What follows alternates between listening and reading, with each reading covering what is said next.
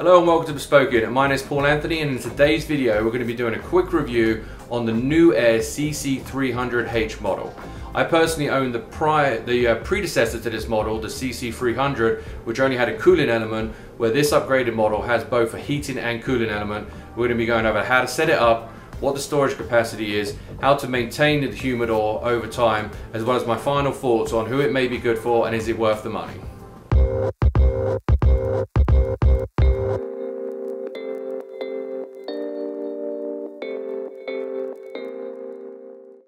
Hello and once again welcome to Bespoke Unit. So in this video we're going to be taking a detailed look at the Newair Cigar Humidor. I actually previously owned and still own the Newair CC-300 without the H. This is the upgraded model, as I said earlier, with both the heating and cooling element.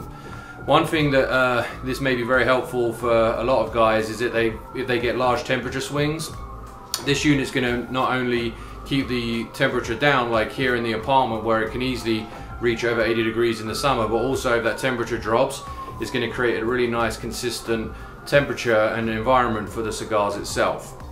So if we take a quick look inside, this is a 400 count humidor, and the way I have it configured for my particular arrangement is to have boxes at the top and then loose cigars in the drawers here.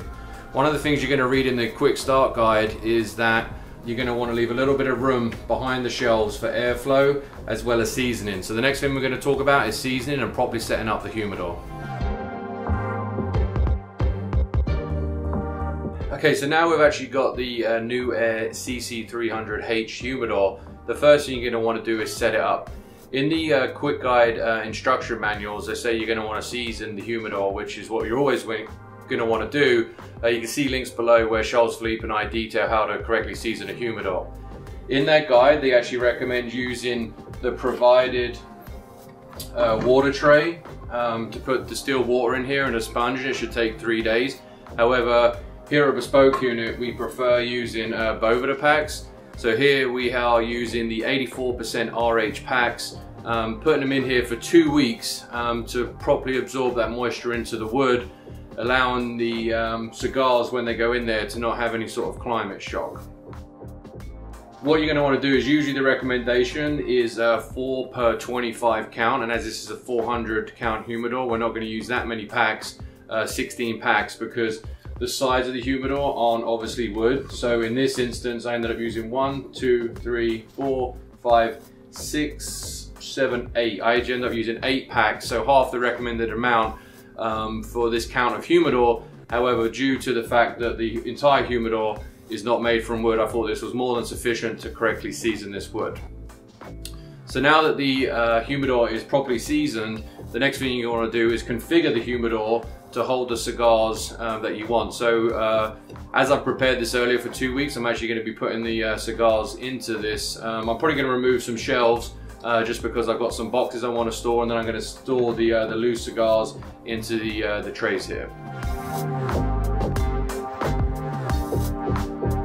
Okay, now that we've seen how to season the humidor, the next thing you're going to want to talk about is you know, how the humidor operates. As you saw earlier on in the video, I actually have the humidor set up here with a number of boxes in, as well as a number of loose cigars as well. So the stated capacity is actually 400 cigars. However, you know, depending on how you configure it and how much you've got left in the boxes, that's going to differ as well. As I previously mentioned, I did have the CC-300 model, which actually had a hygrometer in here, which was an analog hygrometer, and they've got rid of that, which I think is an upgrade. So now you can put in a calibrated hygrometer. The 3 that we recommend here at Bespoke Unit are the Boveda Butler, the Sensor Push, and the Sig-Saw. There's a link below to where we actually review those, so you're going to want to be able to track the temperature and the relative humidity in there with a smartphone application, which is always handy. So the other thing you're going to want to do is actually put in a humidification device. The manufacturer recommends using a bowl of distilled water. They provide a little tray for that. However, you know, some of you guys may know that that kind of kicks off too much RH in one particular area, and we want to really create a consistent environment around the whole humidor. So we actually prefer using the Boveda packs. So right here I have a 69% pack, and I've got 3 of these spread through the humidor, bottom shelf kind of resting on the box here and one on the side, and then I have a couple of 60 grams as well within the shelf. I think one thing that's also important to know when you're actually setting up a larger humidor like this is that you're going to want to season your cigars before they actually go in there. So what I do is either put them in an airtight container such as a Tupperware. We have links below on how to actually create a Tupperware, or another easy solution is using the Boveda humidor bags. So what I'll do, if I buy a new box of cigars, so just say it's this Monte Cristo number 5s, when I actually get those in the mail or I buy them from a shop, I'll put them in a separate environment for say 2 weeks at that 69% level with Boveda RH packs, and then I'll introduce them to the main humidor so there's no temperature or RH shocks once they go in there. That's especially true if you're going to be buying singles or loose cigars and be putting them into the trays. So that's one thing to definitely take note of. Overall, with respect to the unit itself, it's pretty much the same size as the original CC-300. The only difference is the back is considerably deeper, I suppose, to accommodate both the heating and cooling elements. As for noise, it's pretty quiet. There's a little kind of fan sound, but nothing major. And then it also on the outside has the ability to lock it here. So kind of like an Allen key style key there. With respect to operating the humidor, you've got simple controls here. You can just turn an internal light on, little blue light, as well as turning the temperature up and down. So this is currently reading 69 inside, and then when you change the temperature, it's going to blink, and then once it comes back, it's going to tell you what the current temperature is. So currently it's a little bit hotter. I've been having the door open and closed for the purpose of this review, but once it settles out, it will go to the number that you've set it. It is worth noting that I've had this for the last about 3 weeks now, and I've only tested it in warmer conditions, so I can't attest to if the heating element is sufficient, but that would be definitely something that I'd like to see from you guys in the comments below. So, to conclude this video, I suppose you guys really want to figure out if I think it's worth it or not. So the unit actually costs $600, which is about $150 more than the original retail price, and I believe the original CC-300 is actually on sale both on Newair and Amazon, so I'll provide a link below.